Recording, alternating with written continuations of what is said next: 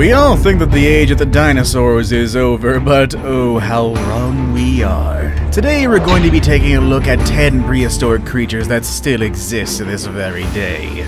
Number 1 is special because who knew that such a fragile animal would turn out to be one of the oldest species still living today? Whew, just gotta watch out for that one. With all that said and done though, let's begin, shall we? Number 10. The Lamprey. The lamprey is a parasitic fish that has survived 4 major evolutionary extinctions in their 360 million years of swimming the ocean. Though granted, they are now mainly confined to the Atlantic Ocean and in the Great Lakes. Similar in structure to leeches or eels, they do not possess bones, but instead have a cartilaginous skeleton with a single tail fin, and feed off of other fish by sucking nutrients from their bloodstream.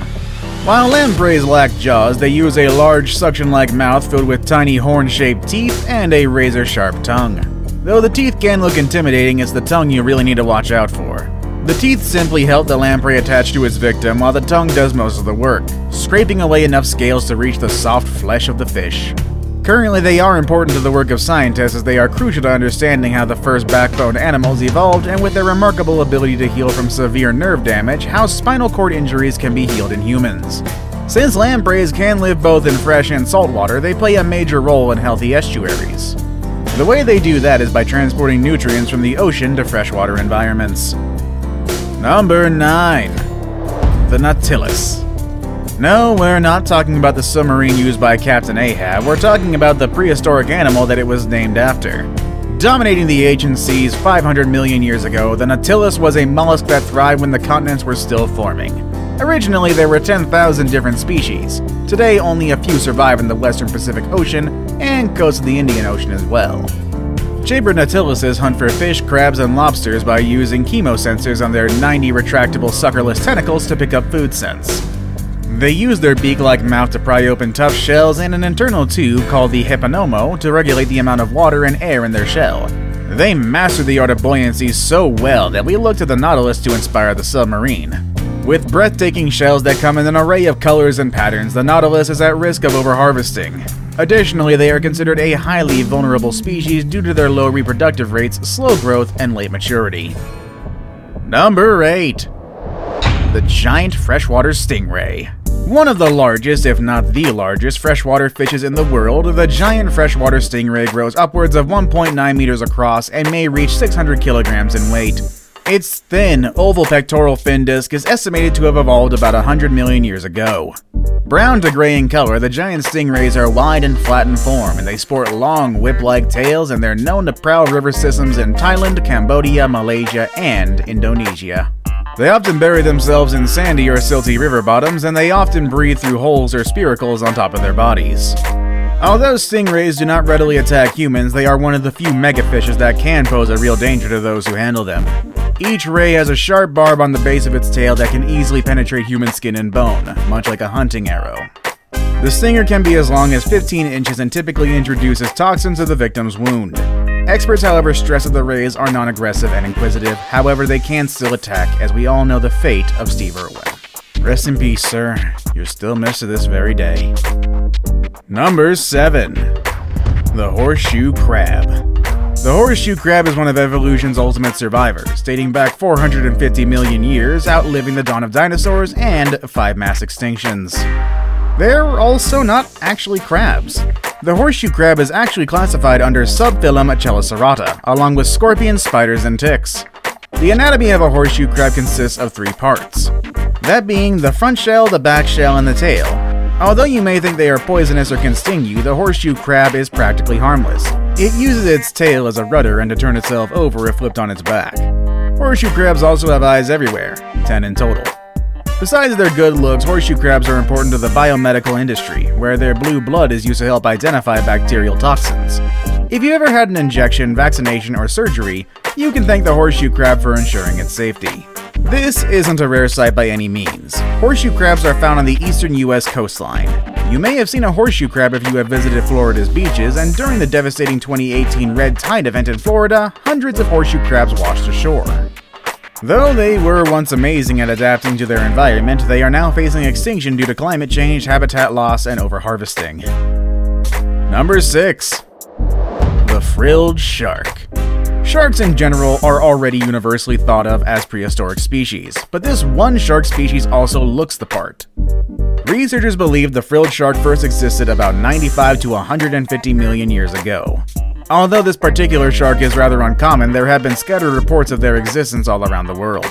Some places they have been found include the eastern Atlantic around Norway, Ireland, and Scotland, the western Pacific around Japan and Australia, and in the eastern Pacific around California and Hawaii. These reports are uncommon simply because this crazy old sea serpent prefers to stay about 500 to 1,000 meters below the surface. Frilled sharks don't look like any other shark that you've seen before. They basically have the body of an eel, but their head, with 300 trident-shaped teeth, are definitely all shark. Just behind all those teeth are a set of 6-inch frilled gills, which obviously leads to the common name of this incredibly bizarre shark.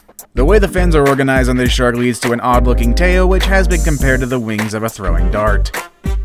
Number 5. The Coelacanth. Thought to have gone extinct 65 million years ago, the Coelacanth was rediscovered in 1938. The Coelacanth is predicted to belong to a lineage that has been around for 360 million years, and it is a fish unlike many others. The Coelacanth can live for longer than 60 years and is considered a member of the Osteichthychus taxonomic group that feeds on cephalopods and on other fish. What sets them apart, however, is their strange connection to the evolutionary process with terrestrial four-legged amphibians. Their 4 fleshy fins extend from their body and propel them in a way that resembles the alternate movement of fore and hind legs. Additionally, coelacanths possess a hinged joint in their skull to allow them to open their mouth wider, and a rostral organ, which is an electrosensory organ that allows them to detect prey. Both are characteristics that are no longer found in vertebrates today.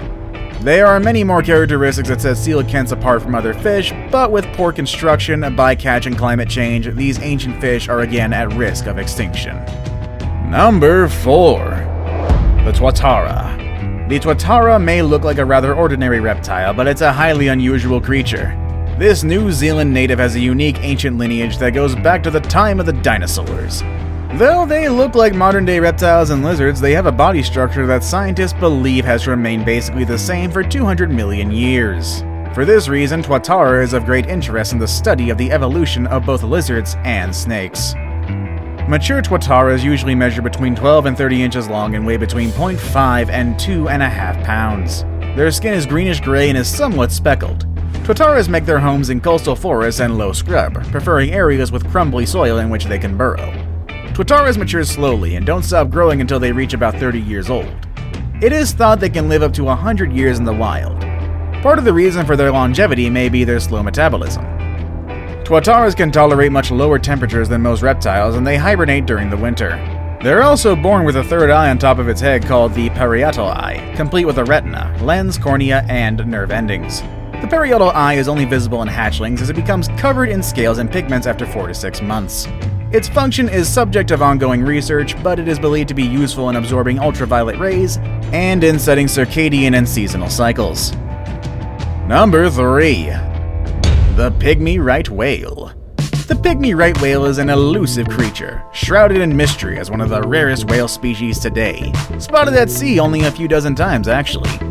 Due to the rarity of live specimens and fossil evidence, scientists haven't been able to determine much about what they eat, their reproduction, and overall behavior.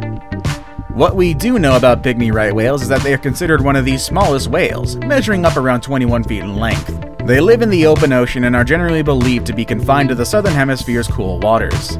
Besides their small size, they are characterized by an arched, frowning snout. With a recent discovery of Pygmy right whale fossils in Japan and Italy, researchers suggest that the whale emerged from the baleen whale family between 17 and 25 million years ago. Others still argue whether or not the whale is a descendant of a family called Cetatheres, a group that existed 23 million years ago. Regardless of their exact lineage, the Pygmy right whale is again at risk. Just as the fossil evidence from Italy and Japan suggests, these whales are not made for warmer waters. As our ocean continues to warm due to climate change, the Pygmy right whale's time on Earth may be in jeopardy. Now it's time for the day's best pick. And today we feature an animal that we can all easily compare to dinosaurs because of how they look. But not all people know they are more ancient than most popular dinosaurs. Number 2. Crocodilians. Our best pick is a no-brainer. Crocodilians are definitely an ancient species. People know this just by looking at them because unlike all of the other entries on this list, crocodilians resemble dinosaurs the most. This animal group doesn't only include crocodiles and alligators, they also include caimans, gharials, and false gharials. They appeared on the scene about 250 million years ago in the early Triassic period and are still going strong to this very day, with their modern counterparts showing little to no change from their ancient ancestors. While early crocodilians are small two-legged terrestrial animals, they abandoned their terrestrial lifestyle and turned to the water. This is when we begin to see the marine adaptations that characterize modern crocodiles and alligators: long bodies, splayed limbs, and narrow, flat-toothed studded snouts with powerful jaws. Mind you, that is a necessary innovation. This is because crocodiles feasted on dinosaurs and other animals that ventured too close to the water, the same way modern crocs hunt today. I saved the best for last, but first, I have a quick challenge that takes only 5 seconds to complete. If you can leave a like and subscribe within the next 5 seconds, you'll get 10 years of amazing luck. Just try it, it really works. Number 1. The jellyfish. Jellyfish are a charismatic subphylum that is familiar to all. Fossil evidence dates them as far back as 500 million years ago, if not longer. Because they're soft-bodied creatures, they are at least 95% water. Their fossils are extremely difficult to find, but not impossible when preserved in fine sediment. Jellyfish have a simple structure that lacks almost everything that distinguishes plant from animal, including blood, a heart, and a brain. They contain only a basic network of neurons that allow them to sense their environment. What sets them apart from the rest of the animals on this list is their high adaptability and predicted successful future. Because of their lack of complex features, things like temperature, salinity, and acidity, which are causing the demise of so many other animals, are not a problem for them. In fact, warm temperatures and dead zones are places where sea jellies thrive. And because their natural predator struggles in these changing environments, their number will only continue to grow. Did we leave any animal out? Of course we did, so make sure to let us know in the comments section below. Want to watch more videos about these amazing animals? Click on any of the videos you see on your screen. As always, everybody, thank you all for watching, and I'll see you all next time. Later, everybody!